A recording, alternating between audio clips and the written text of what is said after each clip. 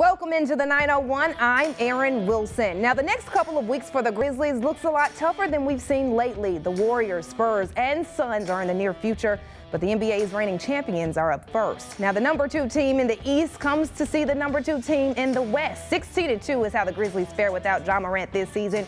Can they make it 17-2 against Milwaukee tomorrow? Well, Giannis is still day-to-day, as well as Chris Middleton, which means that this could be a fun night for the league's leading rebounding team. The Grizzlies continuing to dominate the boards. Now, the Bucks are not so far behind them, but without Giannis tomorrow, they may be.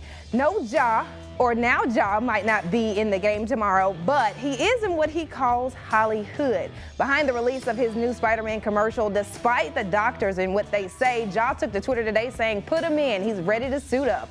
He also said that he had to let his daughter know she just could not really understand who her dad is. But in her defense, Ja, I don't think many of us knew that you were Spider-Man. But now, all the wild dunks and soaring plays, well, they make much more sense. Now, ESPN has Josh Minot as a projected second-round pick in this year's NBA draft, which is good for him. But how does Penny replace the freshman's production next season? Well, I'm not sure, but looks like he's working on it. Northwestern State transfer Kendall Coleman posted this today to his Instagram. Similar to Minot, he's 6'8", 220 pounds, and he's a forward. He averaged a double-double this past season, and nothing's official, but a team can dream, right?